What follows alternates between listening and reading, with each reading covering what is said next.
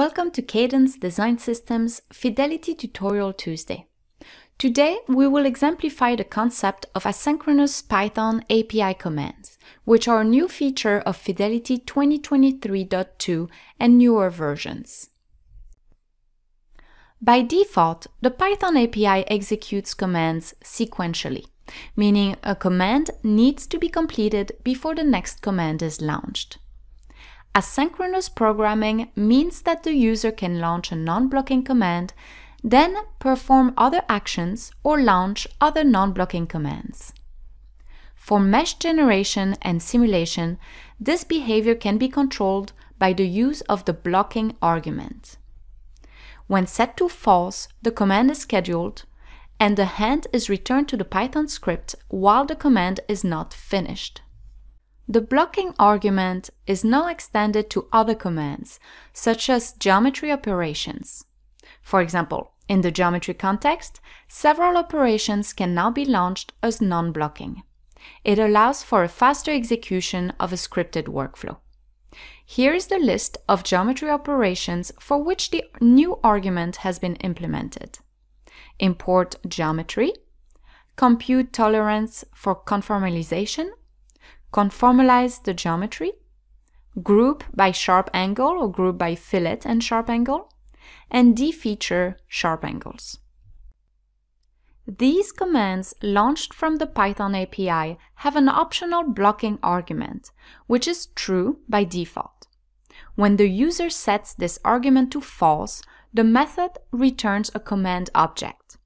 The command will be running in the background and the user will be able to perform other operations in the meantime. When all the operations are finished, the user can call a blocking method that will wait for the results of the commands that were launched. To better understand the purpose of this feature, I have downloaded the example zip file available in the documentation. Let's extract the files in the same folder to have access to the geometry files and the two Python scripts. I will launch the first Python script, which will execute all the operations simultaneously. You can see in the background that all three geometries are loaded and manipulated simultaneously.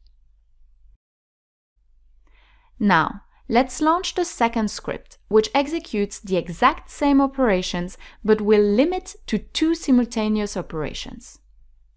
You can see in this case that the third geometry is not loaded until one of the first two has completed all its operations. In this case, the operations on the wheels are finished and then the notchback is imported and worked on.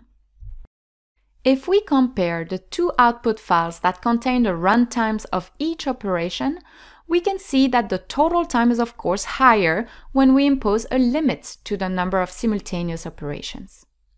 The reason we would impose such a limit is to avoid launching an excessive number of operations simultaneously on the same machine, especially for bigger cases.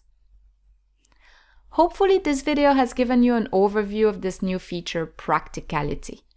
For more details on how to implement it in your own script, have a look at the two scripts I ran, which are available for download through the documentations.